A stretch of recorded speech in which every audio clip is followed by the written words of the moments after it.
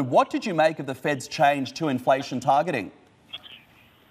Good morning. I think what we're seeing here is, with the fiscal changes proving more difficult to execute, and with some more evidence out of the US of lending continuing to tightening in terms of the bank data, I felt like it was quite necessary, and I think the market certainly had those expectations going into yesterday, in order to get through what is still likely to be a very choppy Q3, Q4 recovery.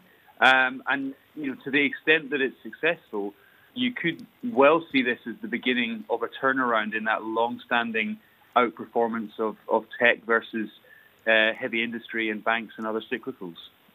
Okay, so you think then that the market rally still has legs, but perhaps not in the tech space? Well, I think they're trying clearly to move this whole culture away from the continued search for yield environment towards something perhaps a little bit more sustainable. And clearly there's high execution risk, and it remains to be seen whether the Fed will be successful. But ultimately their aim here is to try and replace that relatively unhealthy type of rally with something that is a rally that is more effective in terms of the real economy.